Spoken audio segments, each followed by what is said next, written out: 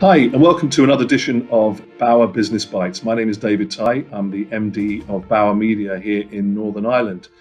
Over the weeks, we've been talking to business leaders and getting their insight and opinion in the current situation. And today, I'm really pleased to welcome Stephen Bogan, who's the MD of Genesis Advertising, to the program. Hi, Stephen. Hi, David. How are you doing? How are you today? I'm well. I'm well. Hopefully, my kids will keep quiet in the background, but let's wait and see. It's fine. It's no problem at all. Stephen, just for those who don't know, tell us a little bit about Genesis Advertising. We're a marketing communications agency. We've been around for the guts of 30 years. We have four divisions: advertising, digital, design, and consulting. And we work across a wide range of public and private sector clients in Northern Ireland, the island of Ireland, the UK. We work with Spar, and then further afield, we help market Northern Ireland globally with Invest NI. And then we've got fairly deep-ranging experience and wide-ranging experience in a number of business sectors such as tourism, energy, manufacturing, grocery, retail, financial services, and a lot of FMCG experience. We are, I believe, the most awarded agency over the last few years in Northern Ireland, with about 40 awards in the last 5 years. And that's not about self-congratulation. It's really based on the research that award-winning work, when compared to non-award-winning work, is 4 times more effective, at least 4 times more effective in the market. So we think it's a good benchmark to try and aim for on behalf of our clients to kind of get campaigns of that caliber if we can. That's a great overview. Thanks for that. Obviously, you're dealing with a lot of clients and you've had a lot of experience as a company. So what are, in these unique times, what are the learns now that you can share with our audience about what you think brands should be doing, accepting that we have got many different types of brands in many different situations? Is there anything that you can share that's kind of common? Yeah, it's probably about principles more than anything else. So, I think right now brands need to be relevant, as they've always had to be. They need to be relatable, and they also need to be true to themselves in terms of how they go about being relevant and relatable, so that they're not accused of sort of exploiting a situation or jumping on a bandwagon. And I think brands are doing this right now through a mixture of deeds that they're performing, and also then how they're communicating. So obviously, some brands have a natural advantage right now. Some sectors have been less affected, anything kind of tech-related, grocery, retail, etc., who have still got the distribution channel into their consumer base. But even there, they have to still compete with each other. You look at mobile, you look at EE with the Kevin Bacon ad, which was one of the top performing ads over the last kind of period, when they're offering 6 months of free data to the NHS. So that's a grand gesture that sets that brand apart in a category that's still probably fairly well inoculated from what's going on.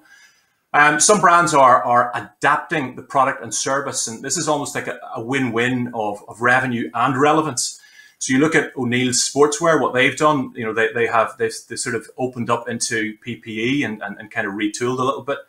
And you're seeing distilleries making hand sanitizer, focusing away maybe from their normal day job of making gin and things like that. So that's a powerful statement to their customers. It's a very useful thing that they're doing right now, as well as opening up a new revenue channel. We're seeing brands also. Yeah, we're also seeing brands, and this is a really important point for anyone watching, I suppose. Brands are innovating through opening up new channels. Distribution has been badly disrupted, obviously, as we know, over the recent period. And it could continue to be disrupted. We will have restrictions lifted. There will be new freedoms, but I've seen research which might put a question mark, to some degree at least, as to whether people are willing to exercise those new freedoms. So it's really important that brands kind of meet their customer halfway, and possibly even more so. So we have an example of one of our clients, Henderson Food Service, who normally would supply grocery retailers, but also cafes and restaurants, who've opened up their wholesale operation up at Mollusk into a click and collect business, which is really useful for people right now. I think the other thing that brands are doing they're engaging, as I gave the example of EE earlier, in gestures, useful gestures of varying kind of shapes and sizes. And you're seeing a huge plethora of brands getting involved with healthcare workers and offering them free stuff or deeply discounted stuff. And it's a very, very crowded market right now. But others are getting engaged in other things, other areas. So local community, for instance, and that sense of community cohesion and helping out local communities. And again, just turning to one of our own clients, Henderson's, who own the Spar, Eurospar and Vivo brands in Northern Ireland. A lot of their retailers and a lot of the stores now are offering deliveries, home deliveries to vulnerable people in the community. Now, that's not a profitable operation for them, but it is the right thing to do right now. And it also makes good. I talked about the need to be true to yourself. It makes good on the Spar brand promise of being there for you. So what better way to be there, for your communities? And then finally, I think beyond just the deeds, brands are also trying to find really useful ways and relevant ways and relatable ways to communicate. So, there's a number of themes right now that are emerging which reflect our human needs through this period. There's things like comfort seeking and reassurance. We can all identify with that. That's something that we all feel are feeling at the moment, and brands are tapping into that through the sanctuary of the home. And IKEA is big in that space at the moment. Nostalgia is big at the moment. We're harking back to kind of easier times, maybe more pleasant times in our heads, and you're seeing a lot of brands that are jumping on that kind of trend. So you've seen Budweiser remake 2 of its seminal campaigns with What's Up, 20 years on, and also Real Men of Genius. Togetherness and connection is a big kind of theme, and a lot of brands are in that space at the moment. I saw a piece of content from Colgate, and really they're just tapping into an insight and getting credit for tapping into that insight, where we're doing what we're doing now. We're in video conferencing. And what are we doing? Video conferencing. When it's going well, we smile. And Colgate's basically just made a piece of content around that and saying, look, we'll keep your smile looking good as you video conference and do what you have to do to get through life.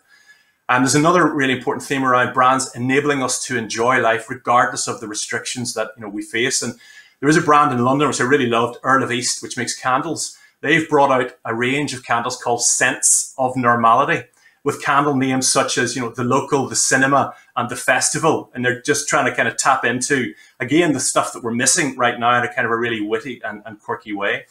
And then finally, I think, one of the really important themes is this idea of rediscovering life's simple pleasures.